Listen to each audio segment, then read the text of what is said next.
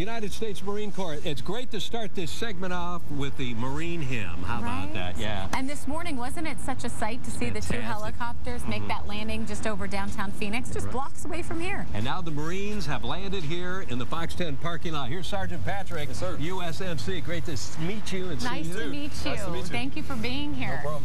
What a great week for us here in the Valley to have you guys here. All the events you have planned, it really is our pleasure to have you guys here and for us to get to see what you guys do on a daily basis. Thanks for having us. We know a lot about the mission of the United States Marine Corps, but I really hadn't thought about that you have dogs as part of your mission too, right? Yes. What do they do? So the military working dog program is actually a big deal in the mission of the Marine Corps. We have different things as far as explosive odor dogs that are able to detect a dog, or an odor at a great distance from the handler. And then we also have bite dogs, do the patrol side of it as well. Would the animals be part of detecting like improvised explosives like in the Middle East that our military is facing now?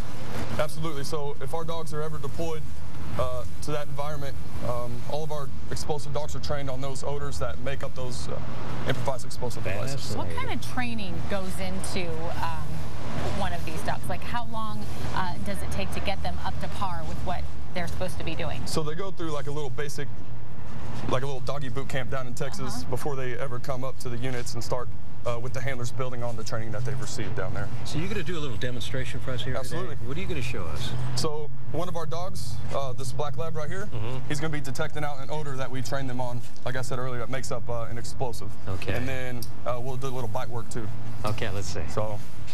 So you've already kind of like secretly placed something somewhere, is that right? Exactly. It didn't take him long at all. So there it is, the final response. Once the dog finds that odor, he's trained to lay down, and then end reward is he gets his toy, and that's what makes him happy right there. Wow. What kind of dogs are best, like breed-wise, for something like this? So we use the Labradors for detection-wise. The obedience is really, really good. For the attack dogs like this, we use Shepherds and Belgian Malinois. I want you over there. I don't like your dog. Wow. They're a lot more aggressive than the Labradors, so there it is right there. So now you're telling, okay, good job. Wow.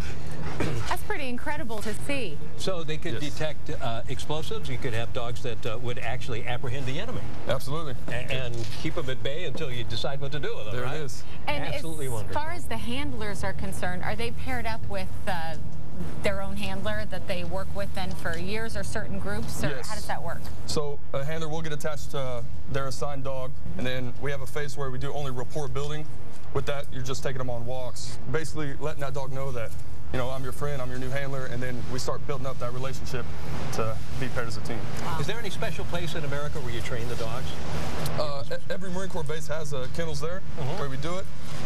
The handlers, we go through canine school down in Lackland Air Force Base, Texas, and the same with the dogs. They go through Texas, and then we pair up at the base. Well, that's my old alma mater. I was in the Air Force. There you go.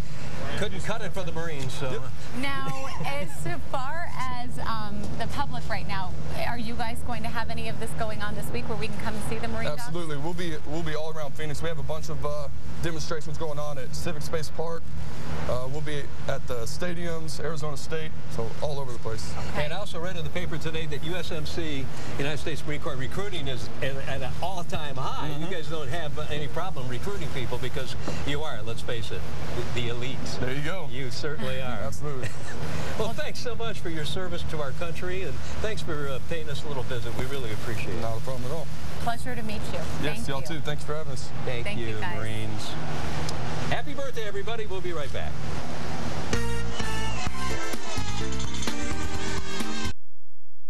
And then you put the mousse in, and I believe it does. It makes the shaft 40%. Kettle. It's okay. I got it. At Home Instead, we understand. It's why we offer individualized care for every unique situation to keep your aging loved ones safe and sound. At home, instead of anywhere else. Call or visit us at homeinstead.com. People all across America